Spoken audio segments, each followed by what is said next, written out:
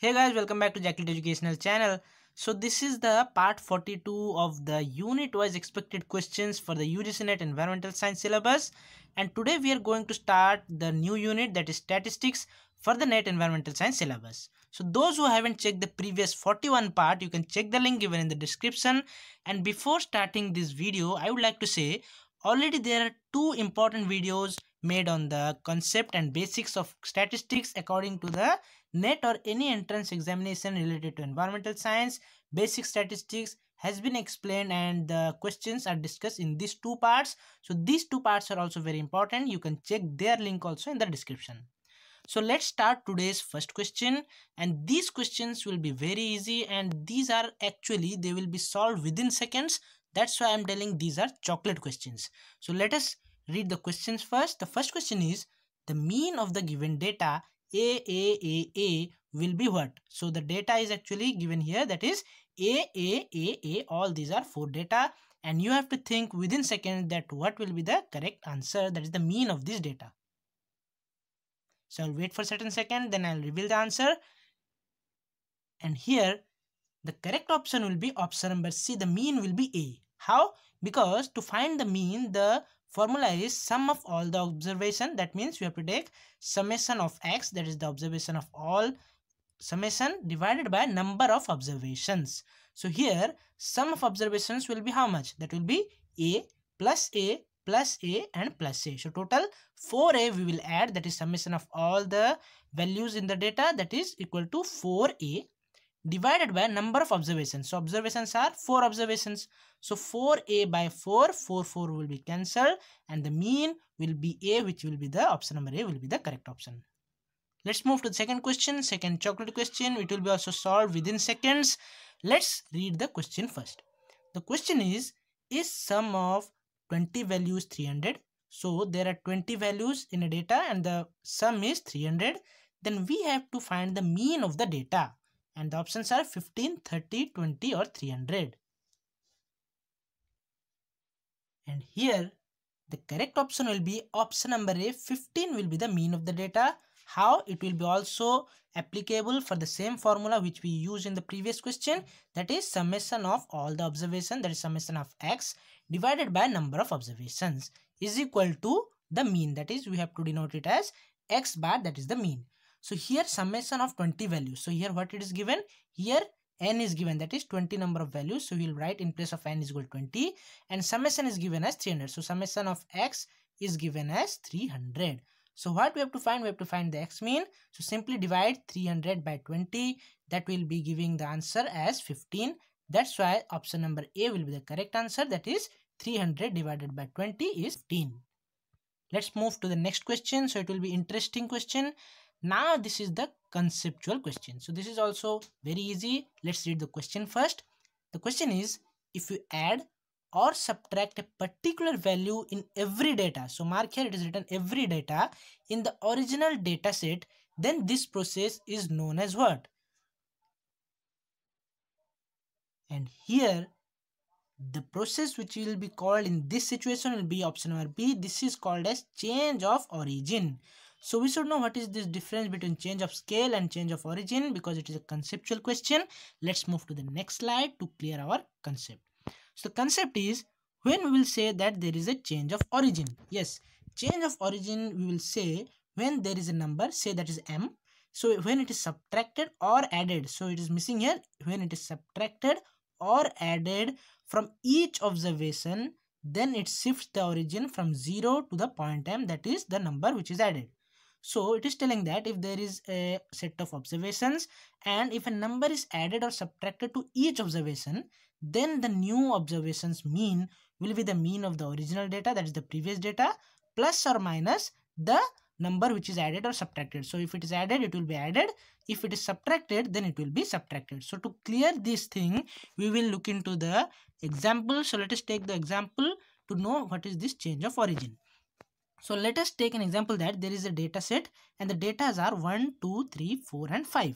So let us first find the mean of this data set. So what will be the mean? Sum of all the values, that is 1 plus 2 plus 3 plus 4 plus 5. That will be how much? That will be 5 plus 4, 9, 12, 14 and 15. So total sum of all the observations will be 15 divided by number of observations. So that is the basic concept. So number of observations are 5. So we will divide it and the mean will be how much? It will be 3. So this is the original data. So as per this concept, there is the change of origin. If we add or subtract any value, so let us take an example that we are adding 1. That is number 1 is added to each of the data, then what will be the change in the mean? So you should remember, when it is not changed, the mean is 3. So we'll write down when it is not changed, the mean is 3. So he'll write it here for the reference. Then we will add 1 to each of these values. So then the data set will become 2, 3, 4, 5 and 6. How? Because adding 1 to each of these data. Then what we will take? We will take the mean. So what will be the mean? Similar process we will follow. 6 plus 5 plus 4 plus 3 plus 2, that will be how much? That will be 20. Number of observations will be 5. So here 20 divided by 5 will be 4. So previously the mean was 3, but when 1 is added to each of these data, the mean become 4. So what is the difference? The difference is 3 plus 1 is the 4, that is the new mean. So that's the concept which is telling in this change of origin. So if any value is added or subtracted to each observation, then we have to simply add or subtract based on the condition to that original data mean. Then we will get the mean, which is the mean of the new observations. I hope you are clear with this. Let's move to the next concept. So the next concept is change of scale. So what is this change of scale? When the original observations are scaled or divided by a number, then this is known as change of scale. So for that, the mean of original data is equal to mean of new observations into the factor or the number by which the observations are divided. So to know this thing, what this concept is telling, again let us take the same example for change of scale. So what is this change of scale? Same given data we have taken, and already we have found the mean of this data set, which is how much? That is 3. So we already calculated, no need to find. Now we have to act according to the situation, that is, let us divide 2 in each case. So we will divide the number 2 in each case. After dividing, the new data set will be 1 by 2, that is 0.5. Next will be 1, that is 2 divided by 2 will be 1.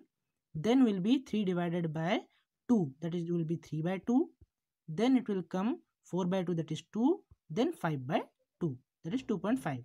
So to find the mean of these values, that is 1 by 2 plus 1 plus 3 by 2 plus 2 plus 5 by 2, all this sum together, we will get the value as 7.5. So after dividing all this thing with 2 and adding all of them, we will get the value as 7.5. That is the summation of the new data set. So I have not written here, but you should recall.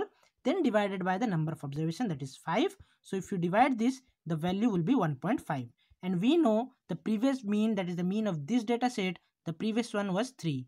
So how we got this is by dividing the previous mean by the number in which we are divided this number, we got this value, that is 1.5. So no need to go all for subtracting all this or adding all this. Simply we have to divide the previous means, that is you should assume previous means divided by the number which is divided, then we will get the new mean of the data set. So that is the change of scale. So I hope you have understood this one.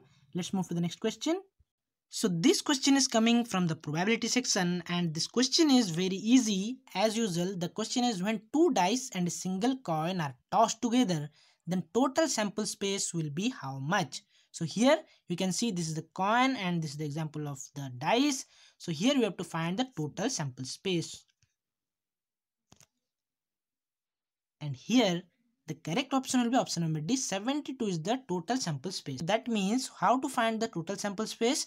For example, in case of coin, there are 2 probabilities. That is, it can be either head or it can be tail. So there are 2 probabilities, 2 chances. One single coin, 2 chances. So we'll write it here. Then what happened is, here written 2 dice. So in one dice, what are the sample space? Sample space means what can be the outcome. It can be 1, 2, 3, 4, 5 or 6. So there are total 6 sample space for one dice. So that means it is 2 multiplied by 6. But here as it is given 2 dice, then the sample space will be multiplied with the sample space of another dice. So it will be 2 into 6 into 6. that is equal to 72. So to calculate the sample space, we have to find what is the sample space for the coin as well as the dice, and if it is 2 dice, 3 dice, 4 dice, accordingly we will multiply with the 6. So this is the way to find the total sample space of any sample given. So let's move to the next question. So again a question is coming from the probability section, but here only the coin is given. Yes, the question is when two coins are tossed together, then probability of getting no tail is how much?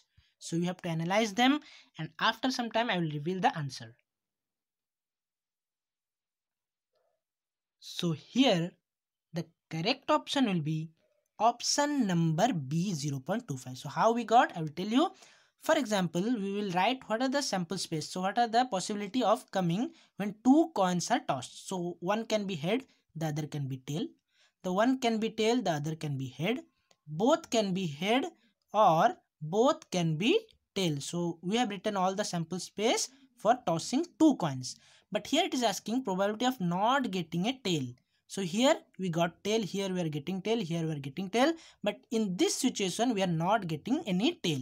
So this is how much? So this is 1 out of the 4 chances or 4 sample space, 4 probability of tossing two coins. That means 1 divided by 4 is equal to 0.25. So that is the answer, that when two coins are tossed together, then probability of getting no tail is 0.25. So I hope you are clear. So total chances are 4, and in this case only the tail is not there, not at all, no tail. That's why 1 by 4 will be 0.25. Let's move to the next question. The next question is given, and the question is actually incomplete. Let me tell you, this question is from the chi-square test. So here this is asking that the degree of freedom as per the given data table according to the chi-square test will be how much? So you have to analyze this table and the answer will be within seconds. So here the correct answer will be option number B, 3 will be the degree of freedom. So how we got? Let us read. This question is 100 people were interviewed outside a chocolate shop to find out which flavor of chocolate cream they preferred. So the things are, there are kinds of people, male and female, and the chocolate flavors are strawberry, coffee, orange and vanilla.